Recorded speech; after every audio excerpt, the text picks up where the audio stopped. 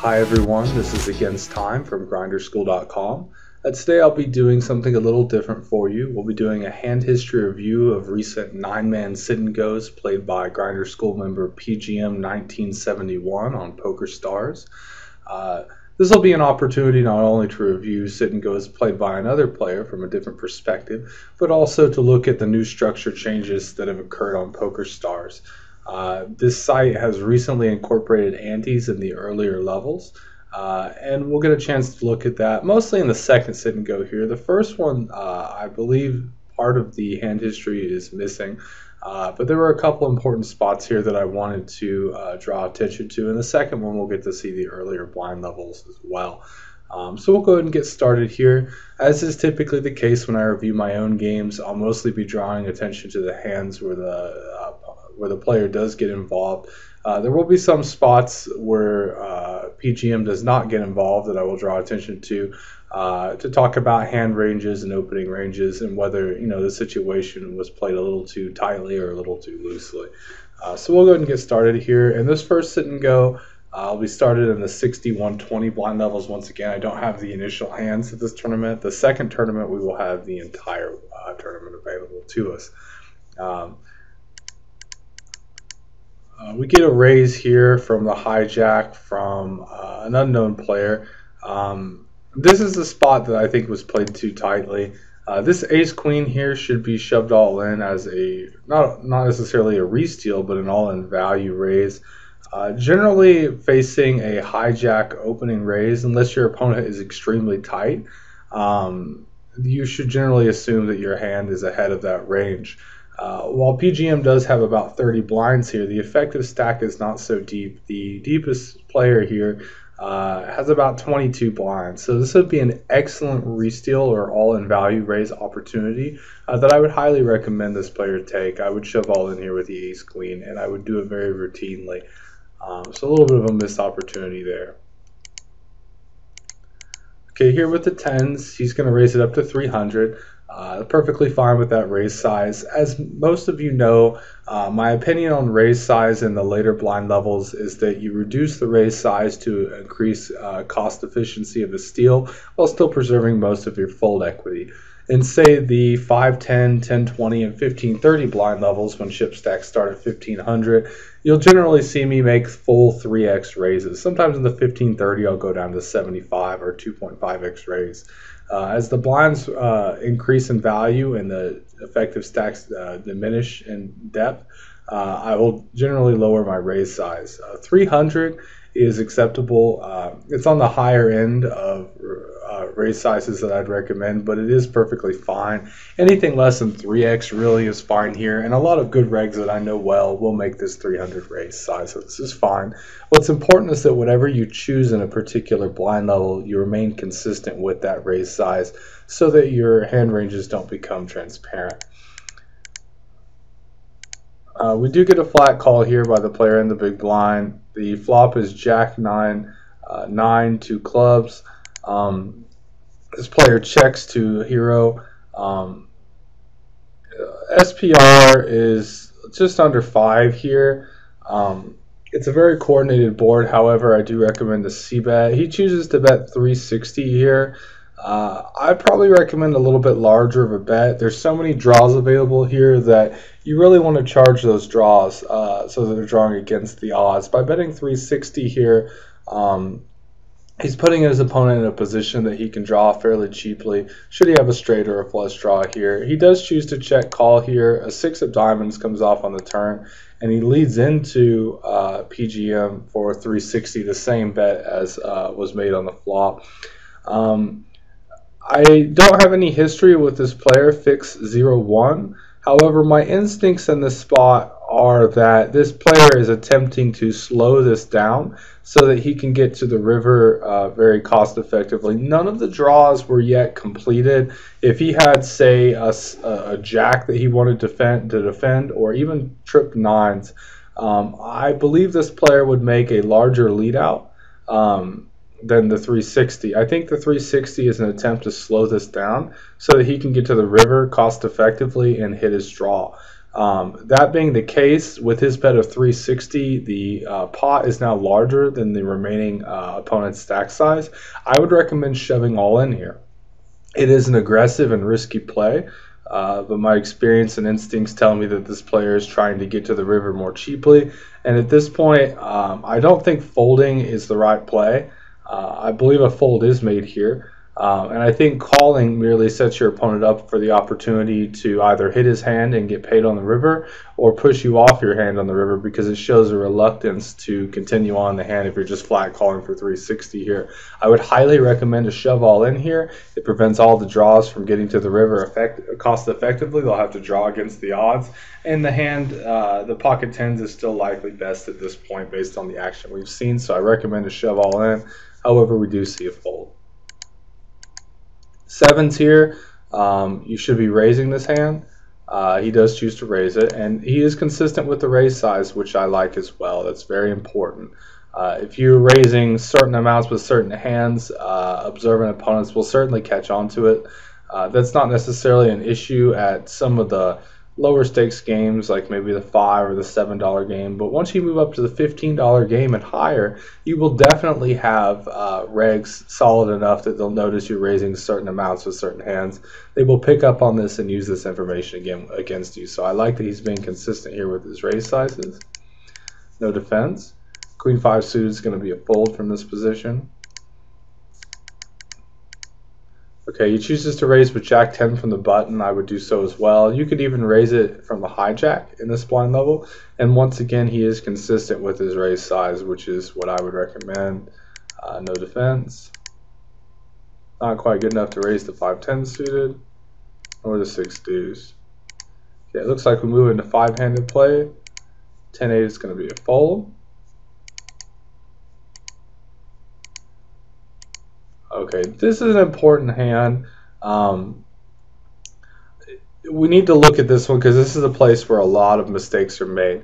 When you have a small pair like this and you get a raise from middle position, there are always a couple options available. You can make a re-steal, you can flat, or you can fold. Any smaller 3-bet at 20 blinds effectively, which is the case here because we're in the 80-160 blinds, it's going to be a mistake. Any 3-bet will commit you to the hand, but by making it, say, 800 or so, you make it very awkward for yourself post-flop with a hand like 5. So don't ever make the smaller 3-bet here. That's the worst thing you can do. You can't really flat call this because if you look at the odds by flatting, this player is getting almost exactly 10-1 by flat calling. However, if you look at the players behind, any one of them can shove all in and make an awkward spot for the player with the 5. So flatting is a mistake for sure. I wouldn't recommend doing it. And the smaller 3-bet is also a mistake. So we have two options remaining. We can 3-bet shove or we can fold.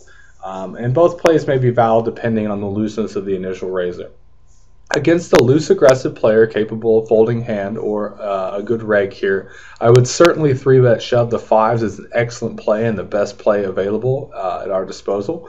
And against a tighter player, I would recommend a fold.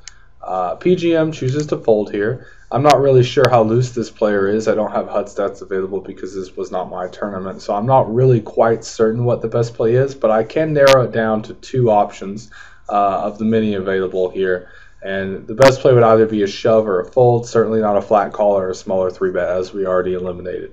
I would say that most of the time your best play here is going to be a shove, but if this player is tight enough, then you would fold the hand. So not quite enough information available to me at the moment to tell you which way I would go with it, but I would probably lean towards about 2 times in 3 shoving, 1 time in 3 folding here, based on the looseness of the opponent here. If he were, say, like a 32-20 or something like that, I would certainly shove it. If he were like a 25-20, I would shove it. If he were an 18-16, I'd probably let it go. 9-8 offsuit from the hijack, in my opinion, is a steal. It's a great steal opportunity. All the players are deep enough. This one's very borderline, but all the players are deep enough that you could fold to a re-steal. You wouldn't be committed by odds to call. And it's a great deceptive raise from a marginal hand that plays well post-flop. And I would make the steal here. He neglects to do so. It's a little bit too tight in my opinion. I would make it 320 for a min raise and try to steal here with a 9-8. Obviously, fold here. Generally, the rule that I suggest for players is if you're getting 2-to-1 on your odds and a call and a loss would not cripple you to make the call. I don't think we're quite getting those odds here. It is very close though. Generally, when this player has around 2.5 blinds with no ante or just over 3 with an ante, you can make that call. It's a closer to 4 blinds here, so it's okay to fold still. This I would recommend shoving. He chooses to limp here. This is a mistake. You can't limp call a shove, but you can certainly shove profitably against any opponent regardless of their calling range. As you see here, he limps, he faces a shove, and he has to fold. Certainly just shove yourself here. This is a rule that I suggest, and I've suggested many times to players in my videos.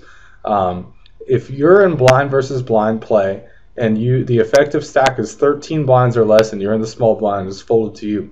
If you played a strictly shove fold strategy, you would show a profit in the long run against pretty much any player out there, and certainly all the way up to the high stakes.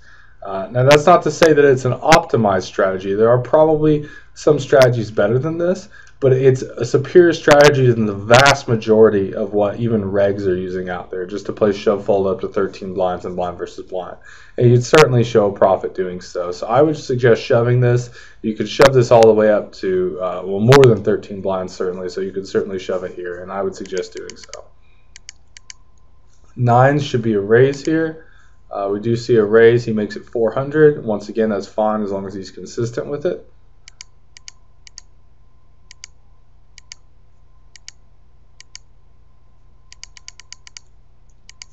Good fold with the queen 8, not quite good enough to call that shove. This should be a shove as well. He chooses to fold here, and he limps before. Both of these plays are mistakes with the 7-8 suited. This is an easy shove. Once again, you could shove this hand for even more than 13 blinds, and once again, I recommend playing shove fold at 13 blinds or less. Only when a reg gets very experienced can really much of an improvement be made upon that shove fold strategy at 13 blinds, and that would be an adjustment that maybe a professional or a semi-professional player would make. Even a solid grinder who's making quite a bit of money part-time would probably improve his strategy if he just played shove fold blind versus blind at 13 or less. So that is my suggestion here, and this should be a shove. I would shove to isolate here. Batter days, 5 blind shove range under the gun is certainly looser than 2s. Even though you're certain to be in a coin flip situation here for the most part, it's a coin flip situation with 425 chips of dead money, which is almost half the stack of the initial shover, who's almost certainly shoving almost any 2. If it were folded to you, you would open shove the deuces here. That being the case, I would recommend shoving over this to isolate, get it in a heads-up pot, and give yourself a situation where you can potentially gain a substantial part of your chip stack in value here, about half your stack. Or if you were to lose, you would still have about 1,700 chips, which is about 8.5 blinds, which is still a profitable shove stack. So I would recommend shoving to isolate all in here rather than folding. Whereas before I recommend stealing with 9-8, the spot isn't quite as good. The reason why is you're raising through 2 short stack players to whom you'd be committed by odds to call, and we certainly don't want to create that situation for ourselves. 13.5 blinds deep, 9-8 offsuit is not going to be a profitable shove from the hijack, so folding is the correct choice. This is a good play here. Can't call this with Jack 7. Can't do anything with the King 3 suited after the raise. Had it been folded to PGM, I would hope he would shove here. It is a profitable shove. Once again, less than 13 blinds deep effectively, but since there's a player already coming in for a raise, just let it go.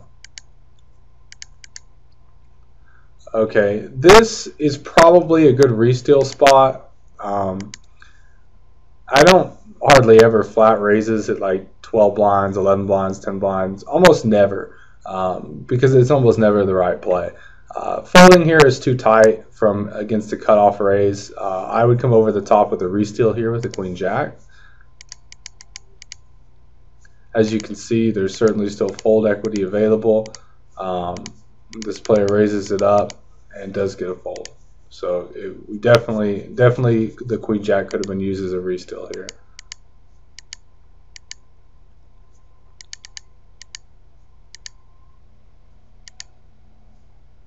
4x raises, especially when you see players make smaller raises than this, are often indicative of strength. It's generally a hand something like sevens, ace jack, that a player feels is a strong hand but is uncomfortable playing post flop. It shows a bit of inexperience when players do this.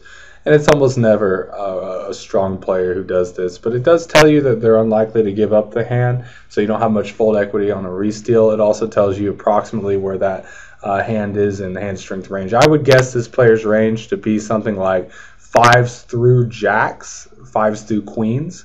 I would isolate aces and kings out of the range, and I wouldn't think it'd be anything weaker than that. And then hands like ace 10 through ace king.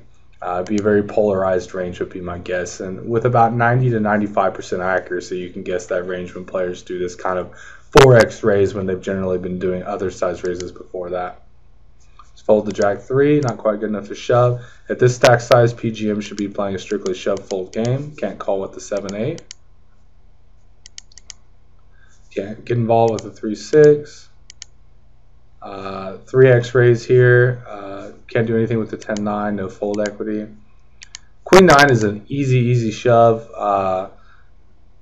I mean, for 5 blinds here, I'd be shoving pretty much any 2 cards to avoid the blinds hitting me. Queen 9 is certainly good enough, so shove the Queen 9. And then obviously I have to call with the ace king. Looks like Queen Jack will win, and he'll finish in 4th here. All right, let's look at the next game.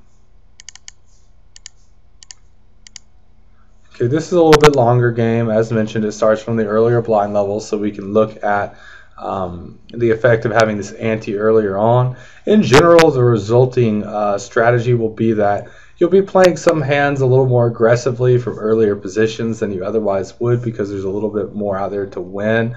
The ante generally increases action among players and gets them more involved. Hands like suited connectors, small pairs, I'd probably be playing in any position. If I were the first to enter, whereas I would generally not. If I had a hand, for instance, like pocket deuces here, or even 10-9 suited, I'd likely come in for a raise or at least a limp. Even into 7 players here, whereas without the ante, I may be more reluctant to do so. Certainly, he'll be raising queens. He makes it 3x. This is also my standard raise size in the early blind levels. We get a couple players here getting involved. Flop is ace king 10 with 2 spades. Very unfavorable flop for queens. I expect he'll just check here. That would be the right play with 3 opponents. He does choose to do so. Bet of 120 leads out in the turn. I just fold here. I just give it up right now. And he does do so. It's a very disciplined fold, and the fold a good reg would be making in this spot. Queen 9 not quite good enough here. See what happens with this ace-6. I wouldn't even flat this here. It looks like he chooses to fold as well. Excellent decision, not worth getting involved, especially out of position this early on. As with the sit and goes before the ante, we're still going to give up on most weak to marginal situations. We will be getting a little more involved as the aggressor because of the ante, but we won't be flat calling substantially more spots. We want to preserve this chip stack size and move into the 5100 with a raised fold stack, which would be approximately 1300 chips or more. Jack 9 would be a raise from the button had it been folded to him, but since there's already a raise, I expect him to fold as well. He does choose to do so. That's the right move. 7 should be a raise here. He chooses to limp. I cannot caution against you this strongly enough. If you're in the cutoff for the button and it is folded to you and you choose to play the hand, you should always, and I mean 100% of the time, come in with the raise without exception. You have the advantage of position. You need to use it and take the initiative in the pot. It blends your range with all the other hands you'd play. I literally never open limp the cutoff for the button. I literally never do it, and I don't know any professional players who do it. So I would recommend a raise here, make it 75 or 90, either is fine. He flops top set here on a dry board. I'd probably just check this behind. He chooses to bet at it and gets a call. Looks like he bets the turn as well and gets a fold. Played a little too aggressively on such a dry board, in my opinion. I would check the flop and bet the turn. Sixes, I would open with a raise here, at least a limp. Fold's too tight. In the 15-30, you should be playing all pairs, regardless of position, especially if you're the first to enter. Some regs will suggest limping here, some will suggest raising. None will suggest folding. I really wouldn't fold sixes here. I wouldn't fold deuces here. I come in with a raise. I come in with a raise with deuces. And I think that's the best way to play it. But there's two school of thoughts on it, and it's pretty evenly split among regs. Some will limp it and some will raise it. But I would not suggest folding it. You're getting tremendous implied odds on the set with such a good hand here. And I would recommend taking advantage of those. Okay, Jack 9. This is a missed raise. From the cutoff in the 25-50, you could start stealing it. From the button in the 15-30 and earlier, you could start stealing it. But I would definitely steal this from the cutoff, especially since PGM has a tight image here. Ace-8 suit's going to be a raise from the hijack. He does correctly raise it. He makes the same raise size I use as well, 2.5x. Gets a call here from the cutoff. Flop is King, Queen, 3 rainbow. I would suggest a mixture of check the flop, bet the turn, or bet the flop here. A c-bet here is generally going to be the right play. I would say I would c-bet this like 2/3 of the time. Sometimes I'll make a delayed c-bet to blend my range. I would delayed c-bet with King, Queen as well a fair amount of the time, or a set here. And so I want to mix it up when I don't have something as well, so I have a little bit of a non-polarized follow-up.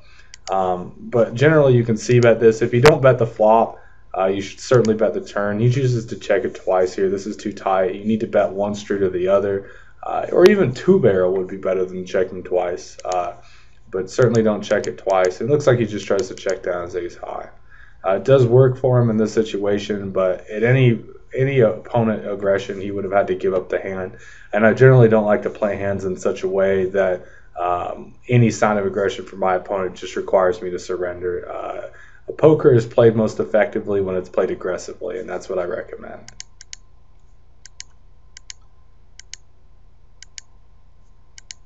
See what happens with this King Jack suited. I'm perfectly fine with a fold here. Blinds have gone up to 40, 80. He's got about 20 blinds here, a little less. Raise came from an early position into 6 players.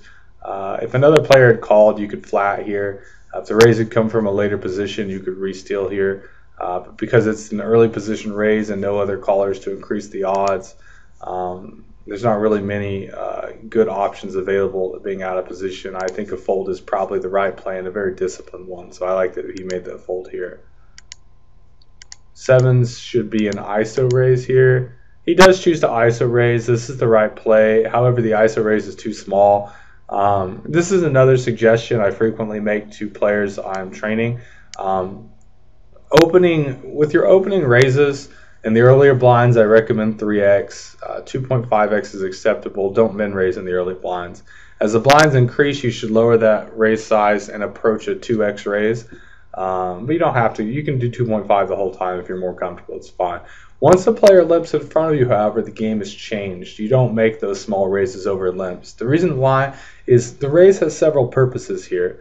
You want pre-flop fold equity. You want to take the initiative in the pot, and you want to build a pot with the expectation of having the best hand. And there are other reasons for a raise as well, but these are the primary ones. This raise size does not accomplish the pre-flop fold equity. No one's going to fold to a 200 raise. I say no one, but I mean it's going to happen like one time in 20 that someone's going to fold to a 2.5x raise after limping. So you give yourself no pre-flop fold equity and eliminate one of the primary purposes of an isolation raise. It also induces other players to come along, and you really don't want that. Let's say another player calls here, and let's say the initial limper calls. You're going to have a pot with like 800 chips in it, and you have 1,200 left. How can you c-bet that effectively? Well, the answer is you can't. You don't have enough chips to maneuver. By making it, say, 280 here, or 300, you isolate it so that it's almost certainly a heads-up pot, and you make it line up better to get all in. I would not suggest making this raise size over a limp. It's a good open raise size, but it's not a good isolation raise size. He does get a call as expected. Thankfully, it's only one call, so there's few enough chips in here that he can actually c-bet and get away from this. He gets a check to him. You should certainly bet like 300 or 350 here. He bets 295. That's fine, and he does take it down. Just fold the 9-8. Ace-Jack should be a raise here. It looks like he just folds it. Ace-Jack is going to be a raise into 6 players, even in the early blinds. I know some good regs who only raise into 5 or less. That's fine. Once the 6120 blinds are here, or even the 5100, you should be raising into 6 players as a standard. And to 5, folding is too tight. He does choose to fold here. This is very much too tight. I'm raising ace-queen off into 8 players, so you should certainly be raising this into this view. Queen 8 is going to be a fold. See what happens with this ace deuce. This is a spot where looks like he chooses to re-steal. I'm not really sure if this is the way to go or not. Usually a 3x raise in the later blinds is indicative of strength. When people make this 3 or 4x raise, from the button it's not always as suspect, but I generally give them the range of 5s through queens, or ace like ace 10 through ace king. So I think this is too loose for a re-steal. And he has exactly the range I put it on here. He has ace-jack, so I think this was too loose. It looks like it'll work out for him. Limp here with the jack-8 suited is the right play. He does choose to do so. Gets an isolation raise here. Odds are really pretty good in this spot. I would still recommend folding, however, because of this short stack. He does choose to fold. Ace 9 should be a steal. He does choose to steal it. I like the 300 raise size. The small 3-bet is indicative of great strength here. He should fold to this 3-bet, and he does choose to do so correctly. King Queen should be a steal. This is also a mistake. Also into 5 players here. As mentioned, Ace Jack, you should be raising into 6 in this blind level. Same thing with King Queen. Sometimes I'll even raise King Queen to 7 players in this blind level. I'll certainly raise it into 6. And I don't recall the last time I folded it into 5 players, period. I don't. You'd be fine to get all in with any of the short stacks should they shove. Even if they both shove, it would be an excellent spot for you. So raise the King Queen, a little bit too tight here. Fold the Queen 4.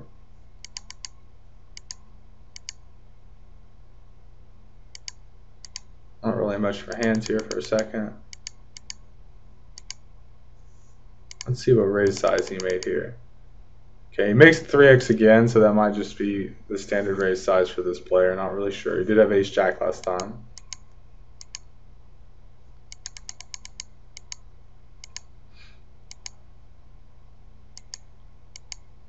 Okay, let's see what happens here. Okay, we get a button raise here. This player has made a 3x raise a couple times, and he chooses to min raise here. I can't imagine a better spot for a re-steal here. I would shove all in with this Jack-10 suited all day long.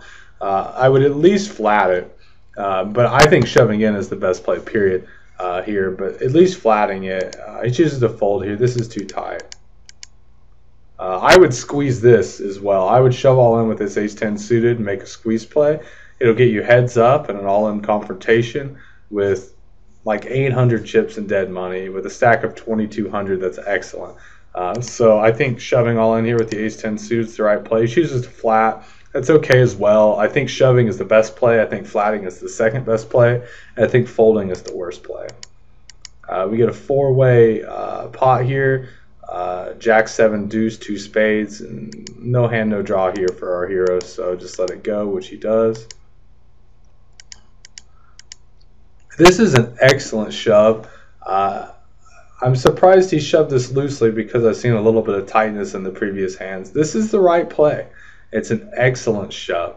You can shove a little looser than this, but most players, until their shove game is really on point, don't know they can make this shove. But this is the right play. It's a good shove.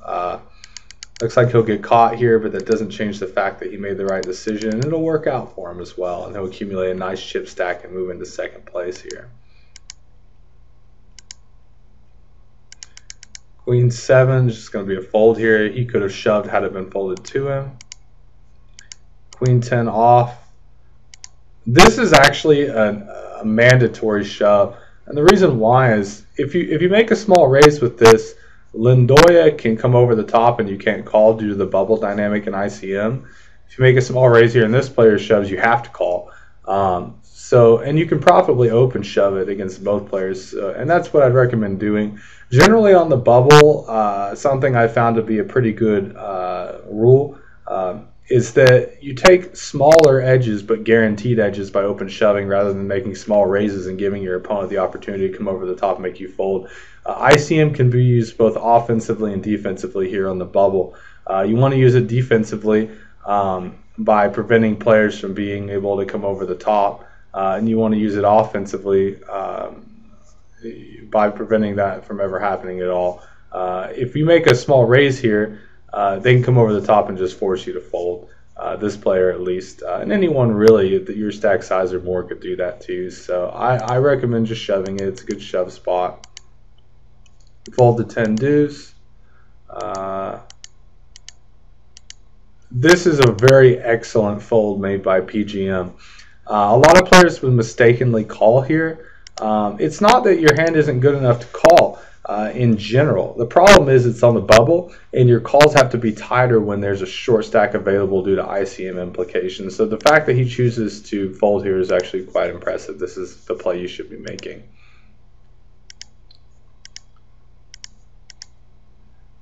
Ace 5 is going to be a shove here. He chooses to make a small raise. This is a mistake. Basically, by making this small raise, you're giving opponents an opportunity to push you off your hand. If this player shoves or this player shoves, you have to fold due to ICM. If this player shoves, you really should be calling based on odds and ICM. You should really be calling this player if you're raising into him no matter what. I think he actually folds here. Yeah, he folds here. So it's definitely a good shove spot. He is right at 10 blinds. You really should have shoved this. If he's not willing to call any player's shove, why even raise at all? I mean, you're basically just hoping that everyone folds to you, and you don't have enough room to maneuver post flop. So, I mean, your hand is essentially the same as deuce 7 if you're playing it like this. I mean, it really doesn't matter what you have if you're just going to lay it down. So just open shove it. Play it in a way that's not exploitable, like where you raise here and just fold, and then really folding to this all in here is kind of unforgivable. I mean, these odds are excellent, as good as they get. So the raise and the fold to this is definitely a mistake. Just open shove it, and look what happened to the chip stack as a result. I mean, this is exactly what you want to avoid on the bubble. Has to call here with ace king, especially as the short stack. This shove with jack 5 is not good. It looks like he'll move into a pretty good spot here. There are some players I'll actually just shove this 8-3 suited on the bubble here if I think they're tight enough. This isn't one of those spots, but it is in the realm of possibility. It looks like it moved into a three-handed play here, so he is in the money. Go ahead and continue on here. Fold the 9-7. Fold the 5-8. King Queen. I'd raise it up or shove. Either play is fine. He chooses to raise it up, gets shoved on. You should call this shove. You're in the money already. There's a little bit of a bubble between third and second playing for the win, but I mean, if you're not willing to call this shove here, if you raise, then just shove yourself, because the hand can be profitably shoved, and you're only like 13 blinds deep. So if he's unwilling to call this shove, he should shove himself. But really, you should raise this up and be willing to call any all in. That's how I'd play it. But open shoving it would be fine as well. Just don't raise and fold it. That's definitely a mistake. And the biggest mistake, of course, is open folding it, which you would never want to do. Okay, blinds have gone up. 5-7 suited should be shoved. It's folded here. It's too tight. Fold the deuce 5. Go all in with the ace 5. That's what he does. No call. Limping is terrible here in this short. Open shove the ace 8 is obviously the correct play. Walk with the king 8.